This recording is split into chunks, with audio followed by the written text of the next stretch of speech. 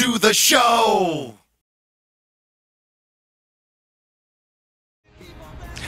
Hi, my name is Michael Ian Black. I had the honor and privilege of playing Bill Aucoin in the new film Spinning Gold about the life of Neil Bogart. And you can't talk about Neil Bogart and Casablanca Records without talking about Kiss, and you can't talk about Kiss without talking about Bill. Bill was the one who helped usher them from the clubs and hotel ballrooms that they were playing in New York City into becoming a global phenomena. He did it with style. He did it with great humor. He did it with class.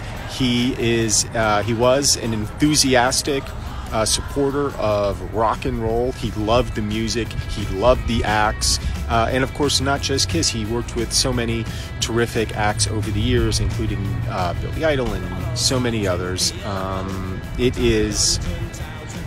was just a treat getting to know him through this film, getting to know his story, his life, and he's probably one of the most important rock and roll managers that ever was. Rock and Roll All Night brings you interviews, reviews, concerts, music, and more. So for more Rock and Roll All Night content, click subscribe.